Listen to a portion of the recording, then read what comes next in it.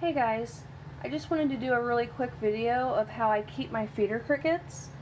And the animal that I have that eats feeder crickets is my tegu, my black and white Argentine tegu Maddox. And actually, it's kind of weird, but every now and then my rats, I'll give them a couple, and they love them. They also love superworms and mealworms. They're very weird. I know that rats eat that kind of stuff, like insects in the wild, but I didn't know that they would like them that much.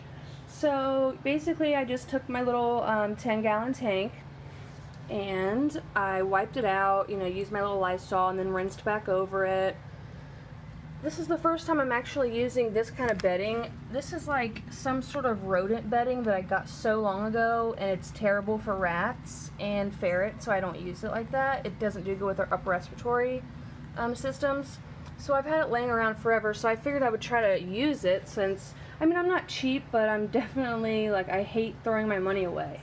So, hi Coco, what are you doing, nosy? Why do you get to be nosy all the time, huh? I know. Okay, sit down, bub. Come here. Lay down. Lay down. So anyway, I put that bedding on here. Hopefully it'll work. As long as the big thing with crickets that I've found is you have to keep them dry. So for instance, their little water, I cut out a little piece of sponge and, just kind of saturated it with water in that little, and also the thing that it's in, the little container, is just like a little plastic Dixie cup thing that I cut, and I taped it to the bottom. I taped the green dish to the bottom. I left this untaped because I'm going to be, taking it out and washing it and refilling it.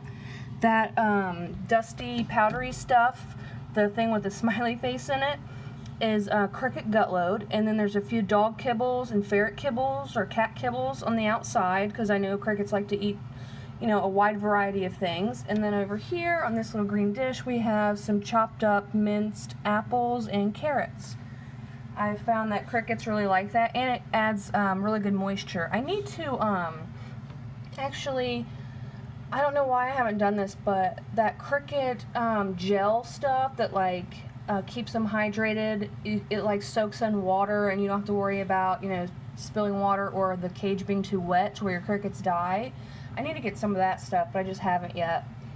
So underneath I have little paper towels and things like that, just to kind of clean up some of the mess when I go to clean the cage out, so I can take it all in one piece. And then, like I said, I put that pine bedding, or it's not pine, but it's like shavings. Put that down. I recycled this little dessert thing that my fiance was eating. These are just, egg cartons. Obviously, everybody that keeps crickets or breeds crickets, they know that they love those. Here's a little paper towel roll. And there's another egg piece of the egg carton, and that's pretty much it. I always make sure that the sponge is moist, and then I always make sure that they have food. And fruits and vegetables aren't a must, but I definitely think that it, makes them a little healthier for the animal that you'll be feeding, and it keeps moisture in them so they don't get dehydrated. And also, I put this little screen. I have another 10-gallon with a screen that slides in, right here. So I just slide it in, click it in, and it locks. But that one, it's actually funny because I go through this tank and go back and forth from the other one. So when the other one's dirty, I'll put the crickets in here, clean that one, and then I just keep going back and forth. So this one, when I put the lid on, obviously crickets, they can jump up here, some of them. And so I'll just lay something over them. I'll put aluminum foil over this anyway, just to try to, keep the heat in a little bit, because it does get a little cool in here at night. And then sometimes I'll actually even take Maddox's little light bulb if I have him out, and I'll just put it over here or over here just for 15 minutes or so, and they all line up. Every batch of crickets I've ever had, they'll just line up right under the light. They'll bask for a little bit, and then I'll take it off, and then they'll be fine for a while. So there's not continuous light on them, but every now and then I can tell that they enjoy it. So I usually put about 3 or 4 dozen crickets in here, the large crickets, because the first day I get them, I usually feed off a dozen of them anyway right away. Usually a dozen and a half of them to Maddox. He's eating every other day now, but it's basically just the same as feeding him every day, because instead of eating, a certain amount every day, he's eating like 1 day plus 1 day in 2 days. So it's the same amount of food basically, just, you know, all in one lump sum. So here are the little large crickets, and they've been in this bag for probably about 20 minutes or so. So they're ready to get out. I don't want them to suffocate or anything. So there's no way, I don't have my little tripod in here right now, so I can't really cut the bag open and put them in their new little home while videotaping it. So I'm gonna do that, and then I'll catch you guys back as soon as I put them in there, and I'll show you guys the crickets in their new little setup. Give me 1 second. See, this is why I always get my crickets from the privately owned pet store that's literally a minute and a half away from me, because you know, this is definitely, the place is called Pawsome, and this is definitely a Pawsome 3 dozen, because there's a little bit more than 3 dozen here. Come on guys, move. And obviously you're gonna have, you know, a couple casualties just because they smush each other and things like that. But what I do is, you know, crickets are kind of gross, just to be honest about it, the way I feel. So when they've been in their bag for a while, you know, transporting them home from the pet store, instead of just dumping the whole bag, like, see, if I would have dumped it, I would have dumped all this nastiness. Ugh, I would have dumped all that nastiness, excuse me, into my nice clean cage. So what I do is I obviously cut the top of it off, and then I dump it, but I dump it on something like this, so after they all scoot off of it, or whatever, I can take that and just dust the top of it off in the trash. So, you know, it just kind of keeps the cage a little bit cleaner for a little bit longer. I always try to keep, I mean, all my animals, I always try to keep them as clean as I can, but definitely crickets, because they definitely have a stench to them, let's just call it that, if they're not being, you know, cared for the right way. And, you know, you got to keep them sanitary, because for one, they'll die, and two, they'll stink up your whole reptile room, and I'm not about that life. So I just keep them as clean as I possibly can. Okay, looks like a couple of them have already found the water. Oh, that one's eating the dog food. The other dog food eating some gut load. Look, they've all found the fruits and veggies, the chopped apple and carrots. They are loving it. And a quick little cricket fact, if you guys didn't know, I'm sure most of you guys do. The way that I tell the males and the females apart.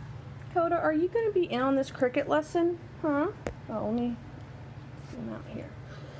The way that I tell the difference between the males and the females, see, like this one, the big one in the corner, that's a female, because that is like her reproductive parts. That's where she lays her eggs out of, that little black line that's, you know, coming out of her behind. And then the males, let me find a male real quick. Even the little baby females, they have a little tiny one. Where did that one go? See that one? That's a little baby female, but see, she already has the beginnings of her egg layer part, I guess is what you would call it. So let's find a, okay, see this guy right here? See how he has none? That's a little boy. And this is a little boy too. Where'd he go? Gosh, it's hard to put the phone in here like this. Okay, that's another female, because she's got her little part. Okay, where are the boys at? This is a boy, right? Sorry for the jumpiness of the camera, you guys. That's a boy. See how he doesn't have any of the reproductive parts? Sorry, this is really blurry.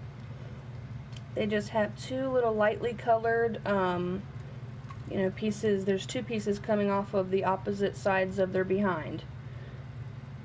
So that's how I tell them apart. Not like I'm separating them or trying to breed them or anything, but just a fun little tip. I thought it was interesting. But alright guys, I'm going to put the lid on this and get these guys in a cool, kind of dark corner so they can chill out for a while. I don't want to stress them out and kill them. I don't know if crickets, you know, can die from being too stressed, but I don't want to, you know, I don't want to take a chance. And plus, me and Coda over here. Come here, Coda. We gotta go take our nightly jog. So we got stuff to do anyway, huh, Coda? While the little crickets are getting used to their home.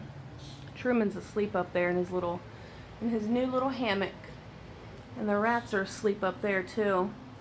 all their little stuff and toys and hammocks are being washed right now, so their cage is like really empty. But anyway, alright guys, that was my, just how I set up for my feeder crickets that I feed my tegu. And I just put a bunch of little cardboard hides in there. I always make sure I keep it dry. You don't want any moisture to get in there. The only thing wet you want to have is maybe some chopped fruits and veggies and, you know, a water source. Alright guys, it's really dark, it's nighttime, but this is a couple hours, probably about maybe 3 or 4 hours since I showed you how I set up my cricket cage. And look, remember what this looked like before? They've completely demolished everything. They drank a bunch of water out of the sponge. There's, I mean, all the gut load cricket food is basically just powder. And their fruits and vegetables, their carrot and apple is, you know, there's a lot of it gone. And also, remember those dog kibbles that I had there? I had like probably 5 or 6 of them, like one by one around, like in a circle around that little white dish. There's only 2 left now, and they're nowhere to be found. So yeah, they can definitely smash some food in a very short amount of time. Now a lot of them are over here, under here, cleaning themselves off. They seem to be doing great on this pine, or not, I keep saying pine, it's not pine, it's just shavings. Just like stuff you could buy at, like, you know, just a regular local pet store. I think people keep like rabbits on this stuff or something, I don't know. It looks like the shavings that I used to use for my horses' stalls. But anyway, just wanted to show you guys they've demolished their food, and I'll have to fill it back up tomorrow. Thanks for watching, guys. Bye.